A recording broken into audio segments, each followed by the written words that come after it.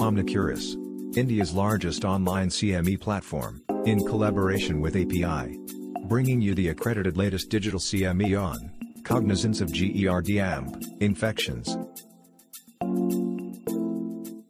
Is there any other issue that you thought which you think our physician colleagues need to be sort of aware of in this whole business about endocrine diseases and the gut?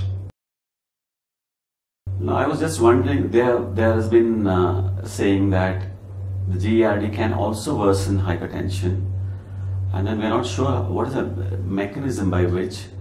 One thing could be the associated obesity, because you have obesity, you have an obstructive sleep apnea, and that in turn leads to the hypertension perhaps, and the obesity leading on to the GERD. So probably this could be the link between that. So that's another thing which I want to actually tell our colleagues. So they have hypertension, true, they have GERD, but the link could be the obesity with obstructive sleep apnea, obesity leading to GERD, so that could be the link. For more videos, download the Omnicuris app.